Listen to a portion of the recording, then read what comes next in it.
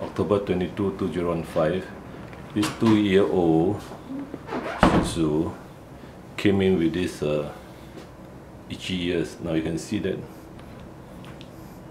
the whole ear is pigmented. My whole ear pigmented. It's pigmented. We have already clipped off the hairs and irrigated the ears and took an ear swab. And for bacterial culture, the smell is a vinegar smell. Now you notice this part is black. And the owner says a few months of scratching, it become black. And she applied some commercial ointment, commercial drops onto it. So this could be an allergy as well. Now we look at the other side, the other ear. We turn the dog over, and the same thing, same pigmentation also in this ear. Now we take a cotton bud and see anymore. We check again.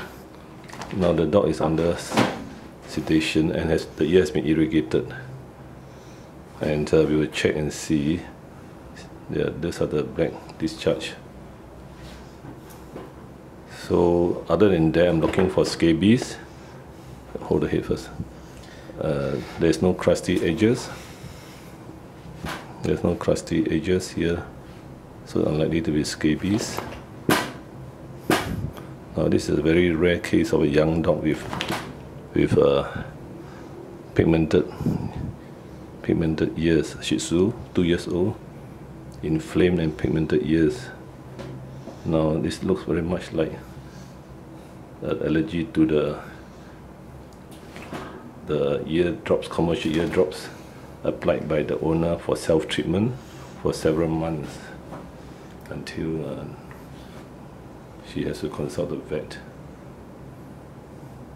Now you can see, we can open the mouth, You can see the teeth is very white, so this is confirmed to be 2 years old.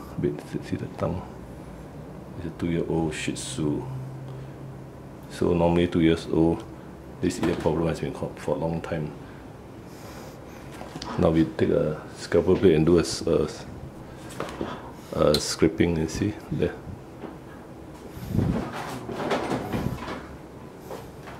So take one new scalpel blade there. I give to me. I do. You just video for me.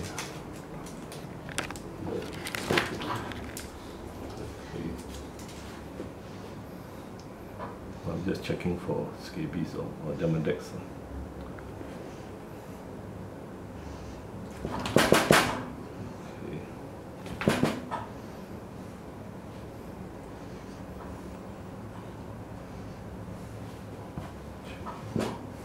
One hand hold the head. Okay.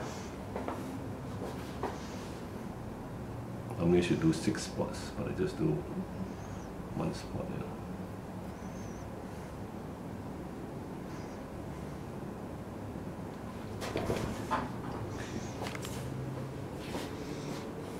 It's not really